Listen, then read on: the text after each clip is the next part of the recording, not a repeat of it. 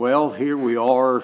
We're in Thanksgiving week, and Pastor wanted to come to you just for a little bit and just express to you how thankful I am for all that God has done this year. As we look back over the year and we look at how God has moved, the Word of God tells us in Colossians chapter number 3 and verse number 15, He said for us to allow and let the peace of God rule our hearts because of our calling into this one body. And then He said for us to be thankful. And today I just come to you with a thankful heart and a thankful spirit. I look back over the things that God has done this year, and it has been amazing. We have seen growth in our church body like never before.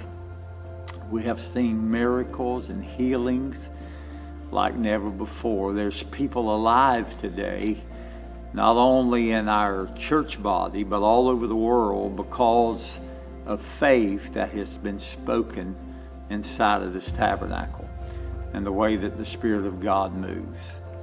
I know that Thanksgiving for me and my family is a very special time, but it's also a special time for us concerning this church family that we have here at Milligan Assembly. It's an amazing family, how that people walk through our doors and how that God speaks to them and God touches their life.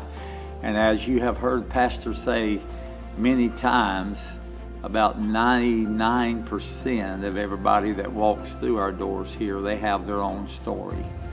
They could sit and tell you of how God has moved in their lives and how God has touched them in times of great happiness and in times of great grief and loss. God has been faithful. And today, as senior pastor of this place, I want to say how thankful I am. I'm thankful to God for what He has done and the way that He has moved. There's nothing more precious to me than the moving of God's Spirit and how it touches our lives and how it encourages us from day to day. I have seen our elders walk into this place and couldn't hardly put one step ahead of another, but yet I've seen the Spirit of God move on them and just minister to them in amazing ways. And God has kept them alive and given them the power to survive. I know this year alone, new births, new babies born into this church body. I think over the past just 5 or 6 weeks, we've had 5 or 6 new births that have been born recently, and even many more before then. And not one terrible birth has took place. They've all been healthy, and God has blessed us with the mystery and the wonderment of life, and we thank God for that.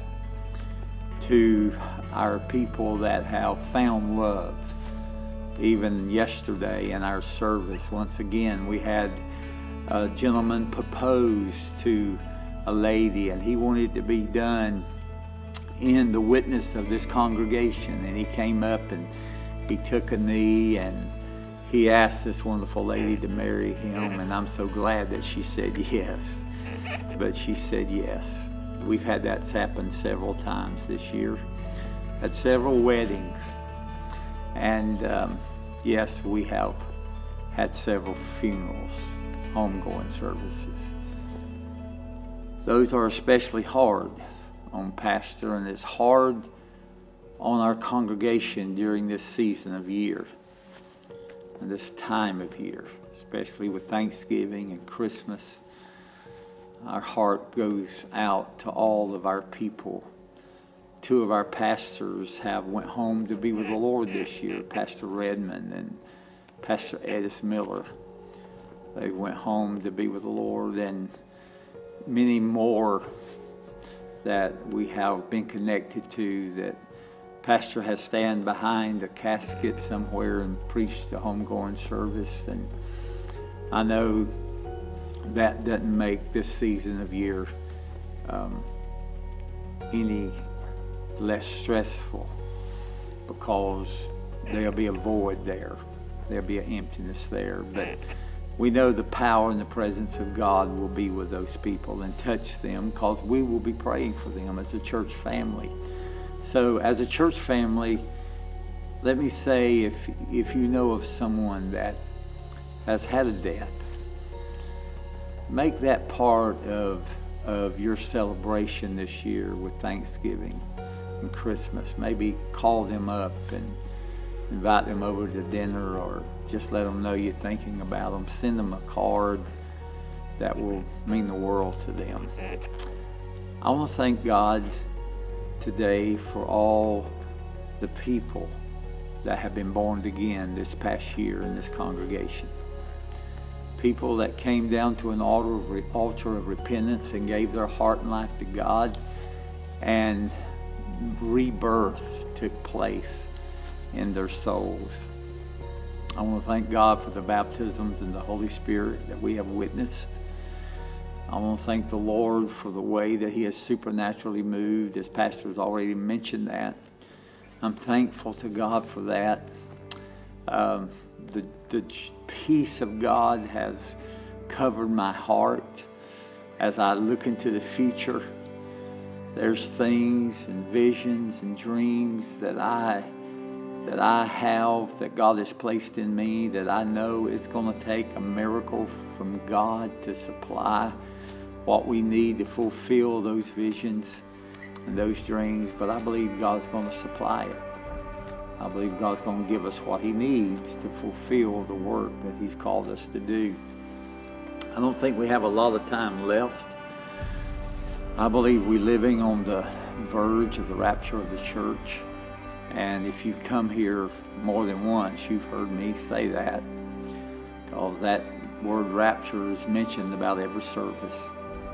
But Pastor just wanted to come to you just maybe for a private time, one-on-one, few moments today, and tell you that if you go to this church, to Milligan Assembly, if you've given of your tithing and your offerings, if you are given of your time and your labor, maybe you work in a particular ministry, or maybe you just come and you become a new member this year and you're finding your place in the body, or maybe you're just one of those that walks in our sanctuary every week and you're faithful and you worship God and you are a conduit of the Spirit of God, and it just comes and touches you and you express that in jubilant worship, and the presence of God touches your life and you're not ashamed to show it. I want to say thank you for that. You guys just make preaching easy in this house. You make worship easy in this house, because you're so ready to receive. And we thank you for that. We thank you for all that you have done. And we're so thankful to God that He has given us this past year together. If the Lord does not come back soon, I know that we'll still face pain and we'll face heartache. But we know a God of all comfort and all peace, that He will come. And because of us joining ourselves to this body, we can say we're so thankful for everything that He does for us. So I guess Pastor's message today is just to simply tell you, thank you. Thank you for all that you have done, all that you have given. And I want to thank God for everything that He has done. We have a brand new Family Life Center sitting out there that just about every day during the week something's going on, and it's a great vehicle. Oh, I'm still believing things for God to yet be thankful for. I'm expecting any moment for us to not have room enough to seat all the people that comes. I'm expecting any moment that deaf ears will be unstopped. I believe blinded eyes will be seeing. I believe heart disease will be healed. And I believe a personal enemy, a pastor, cancer, I believe it will be defeated. Ever since the age of 2.5 years old that cancer took my mother, I've had a perfect hatred for that disease. And I battle against it every day because I want it to be removed from everybody's life that comes up to me and says, Pastor, I have cancer, or cancer's in my family. I want to see that gone. And I want to see it just disappear by the power of God. And we have seen that happen several times. It's happening today as I sit in front of this camera and telling you that God's moving. But anyway, I won't prolong this anymore, but I just want to say thank you today for all that you've done. And from my family to yours, I just pray that you have a wonderful, wonderful Thanksgiving season, and that the peace of God will rule your heart, and that you will be thankful for all that God has done for you. God bless you. We love you. And remember, until all are reached, nothing is too hard for God.